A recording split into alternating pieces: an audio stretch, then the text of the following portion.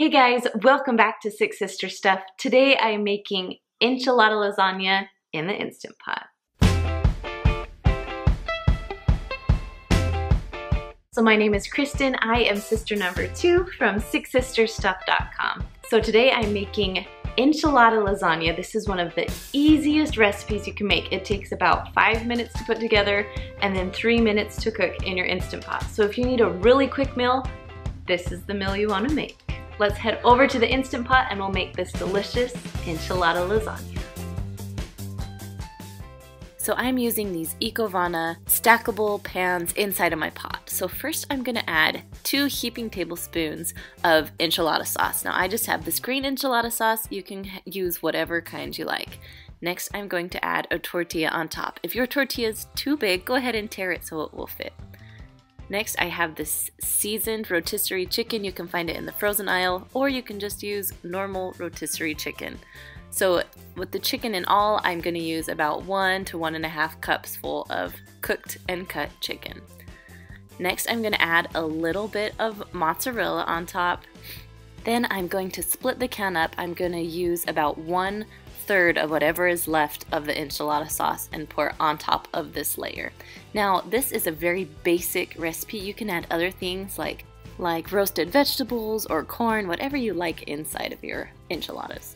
Okay, next I'm adding another tortilla and we're just gonna repeat the layers. So I'm gonna add my chicken, then my cheese, and then my enchilada sauce. And again, I'm adding about another 1/3 of the can of the enchilada sauce. Next, add another tortilla, and this time, this is your last layer that you're gonna do. So you're gonna add your chicken, kind of spread it out the best that you can. Again, the cheese, and a few spoonfuls of the enchilada sauce. You wanna save a little bit for the last top layer. So I'm adding my last tortilla, kind of pushing everything down so it will fit, and then just add the rest of your enchilada sauce. Now you wanna spread it around so all the tortilla is covered in the enchilada sauce. Then you're gonna add the rest of your mozzarella cheese. Now in the description below, I have all the ingredients for you because I'm kind of all over the place today. Okay, I'm gonna put my lid on. This is the Ecovana pan. Add 1 cup into my Instant Pot. Now the pans come with this awesome carrying thing so I can just put it in and out. Now if you don't have a pan like this, you can use a springform pan or like a thick glass bowl. Alright, the lid is on and we're going to 3 minutes. Now when the lid was on, make sure that knob is turned to sealing.